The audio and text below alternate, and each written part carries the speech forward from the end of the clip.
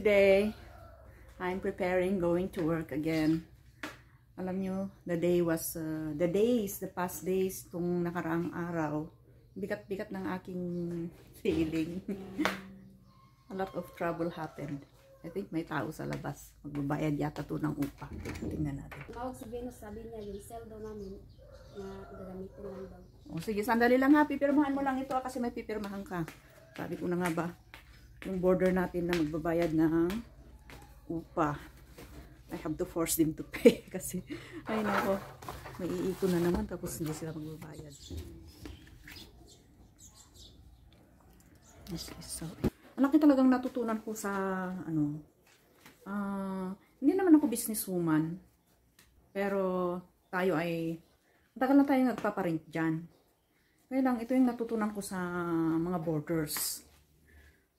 So, you become human. You become considerate. Maawain.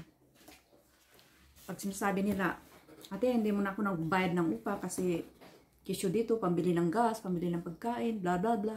Sabi mo naman, naawa ka, o sige. Next time, ganun ulit. Hanggang sa maipon-ipon yung kanilang mga renta. Paglipas ng 5 months, 6 months, ganun. Bakit kayo walang tao dito? Sisilipin mo yung room. Bakit kayo walang tao? Yun pala, nakasara yung kortina, nakapadlock sa loob. Mapipilitan kang kasi matagal nang walang tao. O minsan, nakatsambahan mo na yung bintana nakabukas, so syempre nasisilip mo. Sisilipin mo yun, pero walang tao sa loob. Aba, tumakbo na yung border. 5 months, 6 months, 4 months. It really happened in the past. So, from that on, natuto na ako. Kailangan, if they are wise, you also become wiser. Be as wise as a serpent, ika nga, diba? Yun na, so mula noon, we have to get advance and deposit. Para pag hindi nakabayad, yun yung pambayad nila. Itong border ko kanina, yung umakyat na yun, yung nagbayad, I have to force them to pay. Kasi, every end of the month, they are supposed to pay. Hindi sila nagbayad. Ang dami-daming rason. And may palugit naman tayong 1 week, 10 days. Lumampas pa rin, hindi pa rin nagbabayad. So, maybe these are the boarders who are transferring from one boarding house to another. Pagkalipas ng 2 months, dilipat ulit sila. Iiwanan yung kanilang linta. Yan nga sa kapitbahay namin. 2 months. And then all of a sudden, nawala. I doubt if nagbayad sila ng kanilang upa. Kaya, nagprecaution din tayo sa ilang beses na kami natakbuhan ng ng renta. So, hayaan mo na lang. Pera-pera lang yan. Ang pera, mahahanapan. But let them be, makarma sa kanilang mga ginagawa. O, diba? Lahat ng mga ginagawa natin, good or bad, may katapat yan. Sabi ni Lord, vengeance is mine. Kaya, yun naman ang ating panangga kung inaapi tayo, diba? This past few days na ikot ko. Ang bigat ng aking heart. Yung, alam nyo ba yung yun talaga, that's the way. I realize, when people are depressed, nowadays, daming nasusuicide. Kasi ganun pala yung impact ng depression, the problems that they cannot handle. You don't have the will to find solution.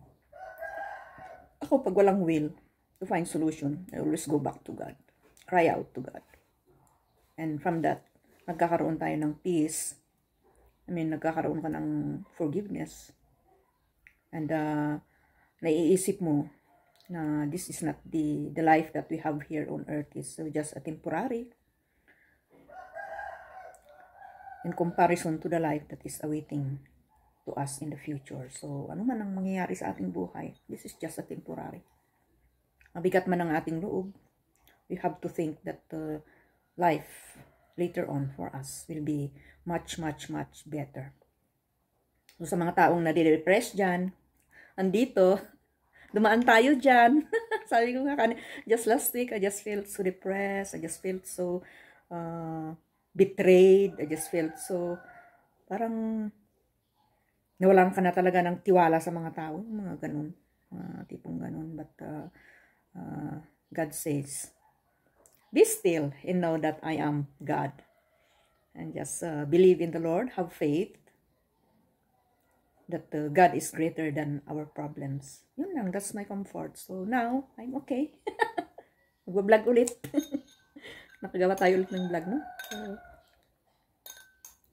hard is life.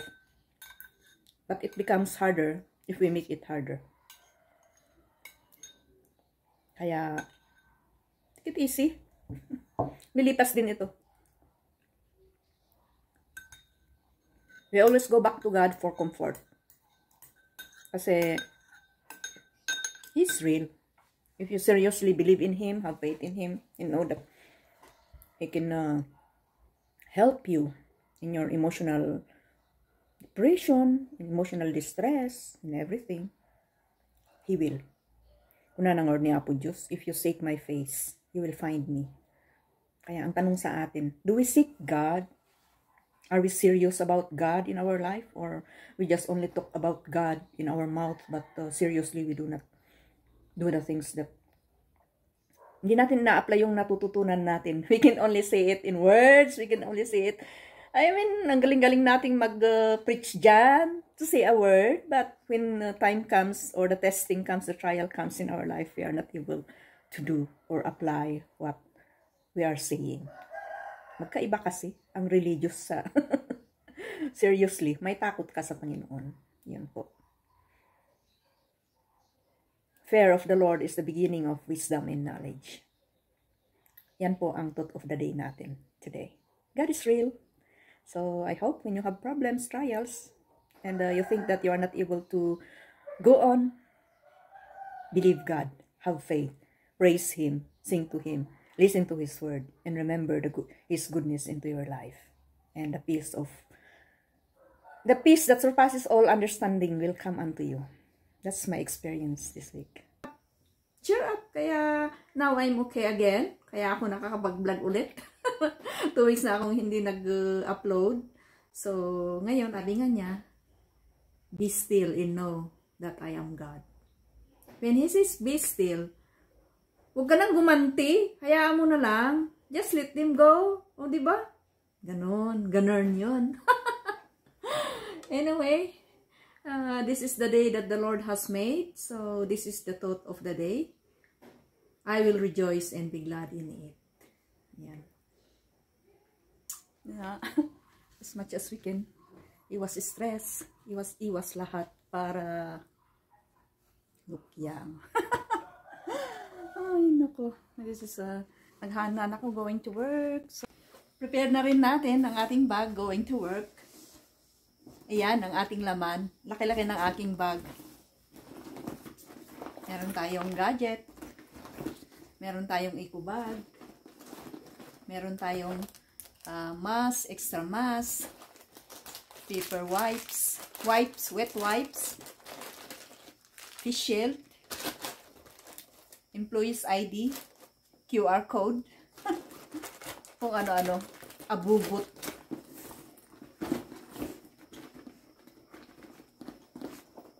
Ayan, ang ating laman ng ating bag. And syempre, yung ating mga disinfectant. Always, don't forget to bring your disinfectants. Kahit ano, pag may hinawakan ka, always use disinfectants. You'll never know. Hawak ka doon, hawak sa food. And, may special bag. Ang aking sling bag. Inside is my valuables. Yan ang dala-dala natin pagpasok sa trabaho. And of course, a bottle of water. So, let's go to work. And we are energized now. And of course, I have to bring my eyeglasses. Not only one, but 2 far-sighted eyeglasses. And another one is reading glass with anti-radiation, so that when you are in front of the computer, eyes is protected. Bye!